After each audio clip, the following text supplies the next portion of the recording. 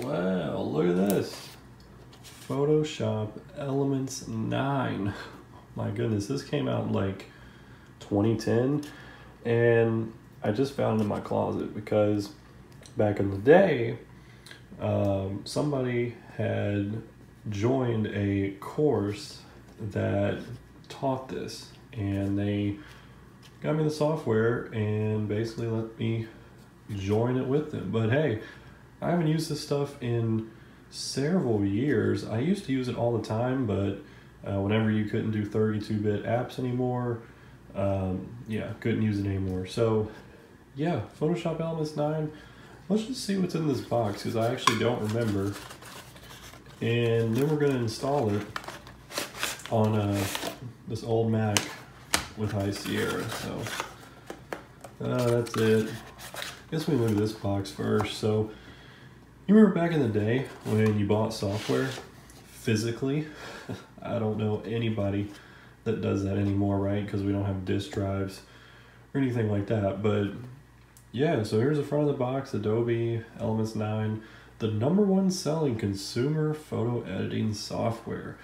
Now the cool thing too is this had Windows and Mac OS versions in here, so you could, you know, you couldn't just choose, hey, I want Windows. No, you got them both, so that's kind of cool. You can see you got your free 2 gigs of online storage for your photos, only at Photoshop.com.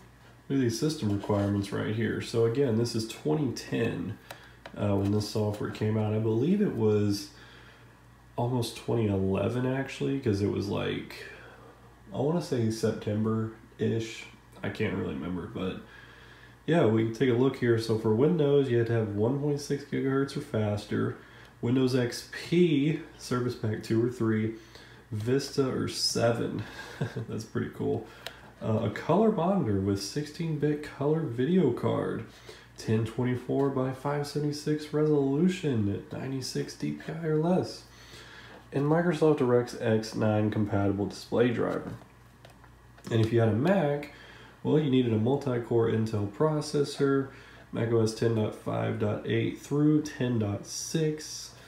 And then for both Windows and Mac, you need at least 1 gig of RAM, 3 gigs of hard disk space, a ROM drive, and QuickTime 7. So yeah, pretty interesting stuff there. But yeah, this is Photoshop Elements 9.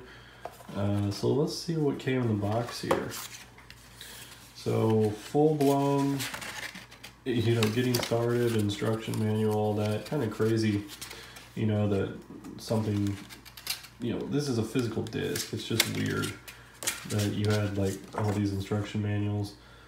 I don't know what this is. You know, a lot of advertising always happened in this stuff. Adobe Premiere Elements 9 free trial.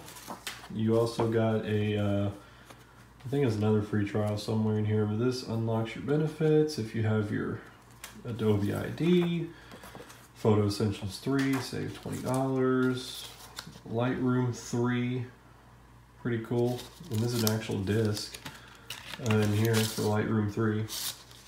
So if you use that, and here's the case. So actual physical case, obviously. On the back of it is your serial number / product key, whatever you want to call it. But if we open up here, we can see that the first one, which is disc 1, is for Mac OS. And then the second one is disc 1 as well, but is for Windows. So yeah, let's go ahead and see if we can install this on the Mac. All right, let's shove this in there. Obviously, we got the weird sounds going on because this is an old MacBook. Looks like we got Elements 9, we got the Premiere Elements trial right there as well. Got all the readmes and stuff, and then we even have Adobe Reader 9. But we're going to focus on Elements 9. So here is your install right here.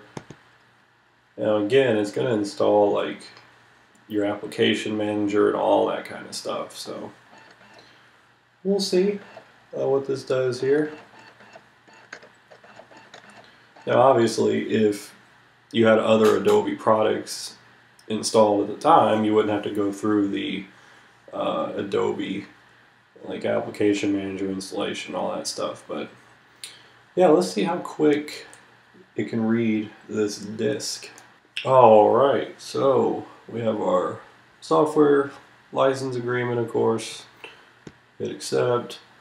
Now we can go ahead and enter our serial number, which I'm going to be interested to see if this still works or not. So let me enter this in and see what happens.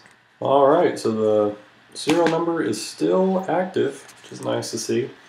So you can sign into your Adobe ID to register your software, all that stuff, your account. I'm going to skip that because I actually don't have an Adobe ID anymore. So here's where you can install or choose what to install. So Elements is 1.9 gigs, about 2 gigs. And then you add all the components that go along with it. I did not mean to click that. It says 3.4 gigs, which I'm trying to see. I don't understand like where it's getting that number, but whatever. So it looks like you get the Adobe toolkit for CS5. So let's go ahead and install it all. Why not? Enter my crappy password. And yeah, so we'll go ahead, let this get installed. Again, it's reading from a disk, so it's going to take a little while longer than normal. So we'll come back whenever this decides to get done.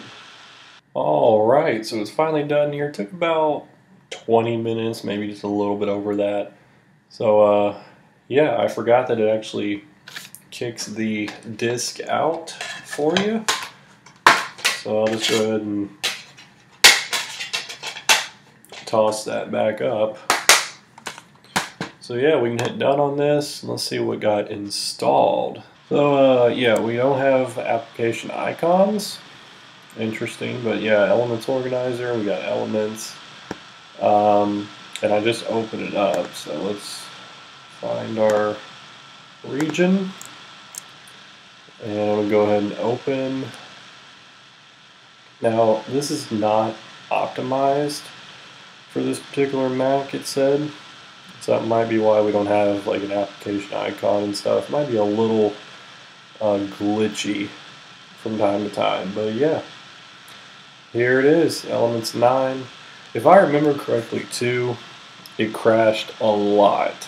So yeah, maybe we'll have to go back in time a little bit, like throw some Lion or something on here to make this work a little bit better. But yeah, here we are. Let me look in the Finder, because I thought it installed more. Yeah, in this folder right here. So here's Elements 9, all that stuff, and you can uninstall it right there as well. So yeah, it's all there, I guess. But yeah, so new blank file, I don't know. We'll just call this test. It's been a while since I've used Photoshop Elements 9. Or Photoshop in general. I used to use it like all the time, but like I said, I kind of fell off of it and just didn't use it. But yeah, I'm probably gonna end up using this to maybe try some thumbnails and things again. I just literally cannot remember how to do anything right now in this. The new layers, of course. Really, I mean, Elements was all I ever needed, like, didn't have to, or I didn't do anything, like, insane, right? But I used to use this back in the day to make, like, every one of my thumbnails and stuff like that. So there was a glitch right there that I was talking about. Yeah, it glitches a lot. see if we can. Yeah.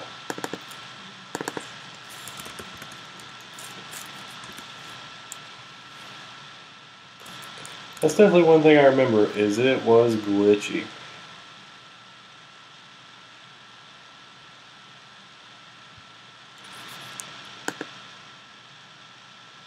Well, yeah, I used to make thumbnails, I used to make channel art, and all that stuff in here because it was just the way to go.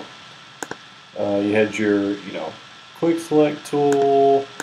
You had all your, modifications, liquefying, color adjustments, all that stuff. Shapes, pictures. I mean, you had everything. Like, you had everything you need and nothing you don't. And that's the beauty about that Elements name. You even had some quick effects and things that you could choose from if you wanted to. But this was, it was made to edit pictures, right? That's what Photoshop is. But you could also make something, from scratch, right? So, yeah, but yeah, here in 2021, I mean, it still works. It's just extremely glitchy, especially when you're on a more modern computer and operating system.